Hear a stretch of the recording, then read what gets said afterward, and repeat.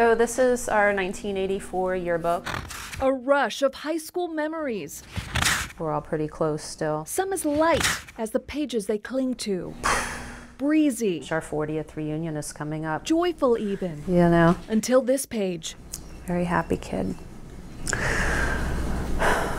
When Diane Brewer remembers the day everything stopped. Going through the yearbook, I've seen, we've lost so many friends to tragedy, but this rocked us. This rocked us to our core. A sophomore in 1984. There's me with the poodle perm right there. Diane was just getting to know freshman Karen Slattery. Kind, vivacious, she was a cheerleader. She hung out with some of my friends. We weren't really just, freshmen, so we all hung out together. When you picture her face, what do you picture? Sweet, just a sweet, innocent.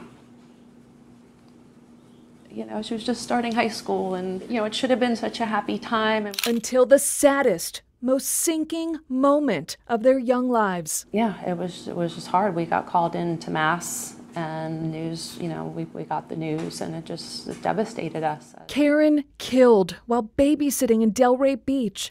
The children untouched. Details of the murder spreading. How does, a child, a sophomore, how do you remember receiving that news? We were just in shock. We were in shock, crying, hugging. We were devastated. Did it feel confusing? Very, very. Especially since we were high school kids. We babysat. It could have happened to any of us. What can you still not make sense of? Why? Why would he do this? Why did he choose her? Why did he choose that house? How could you, have so much evil in your heart that you would do this to another human being, to a child? Do you think that's an answer you will ever get? No, I have.